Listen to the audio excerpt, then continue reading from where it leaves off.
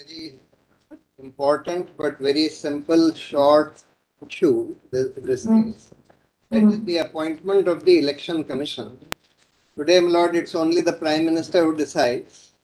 We are saying that in accordance with the reports of at least 4 commissions and committees appointed by the government, the selection should not be just with the government because it's supposed to be a neutral body, and the selection should be by a committee. Our suggestion and the suggestion of several committees has been that same kind of committee which selects the chief of CBI, that is the Prime Minister, Leader of Opposition and the Chief Justice, they should together recommend the selection of the Election Commissioner.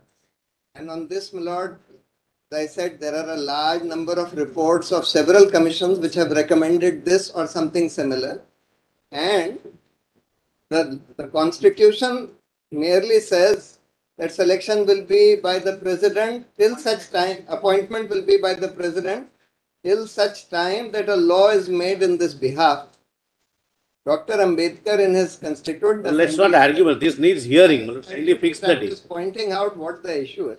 He had said that it would not be fair or proper to leave the selection only to the government.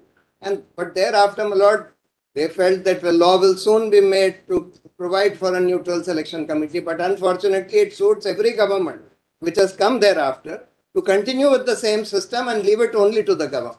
So we are just seeking that direction in accordance with the directions that were given in Vinit Narayan, Prakash Singh, etc.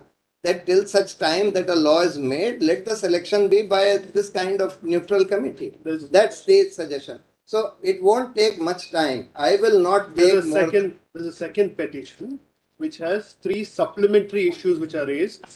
One regarding the protection that is given to the election commissioners apart from the CAC. That's one aspect. Second is having a devoted secretariat for the election commission. And the third is about its draw being on the consolidated fund. Now, all of these issues are essentially both Mr. Bhushan's petition. There are 2 petitions. Yes, there are 2 petitions, 502 and 502. I must inform your lordship that there is also a third petition which was filed recently.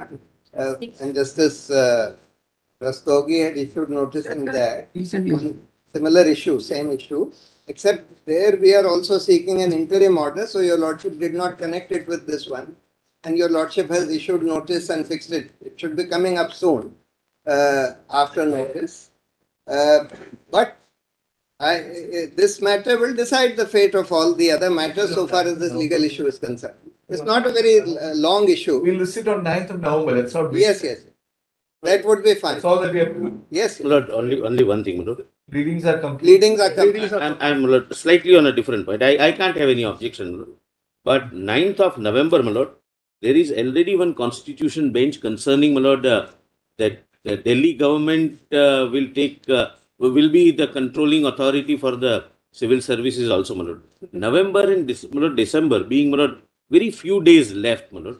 There are already 3 or 4 constitution benches fixed, my lord, because Court 4 is also taking up, my lord, matters of the constitution bench. So Court 3 has many law officers. Good law officers. So he has to be nasty, but I ignore him always, this time also. Lord, therefore, my lord, kindly fix a date, my lord. My learned friend, Mr. Balbir Singh, is here. My lord, but we are also appearing there. So, But let it not be put off too long. yes, my lord. it's very urgent. Perhaps I just need to accommodate you till the 15th of November, that week, because this also has to go on. Yes, certainly, my lord, certainly. That's fine. We'll put it on the 15th of November.